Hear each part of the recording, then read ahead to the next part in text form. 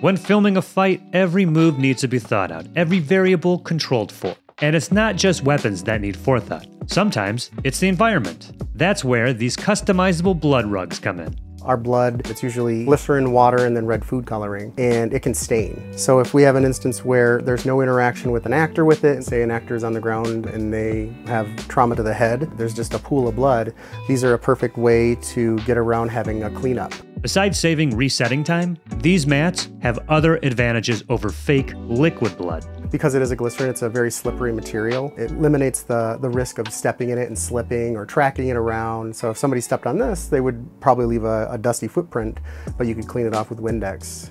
Versus stepping in a pool of blood, you'd leave a trail of footprints around the set.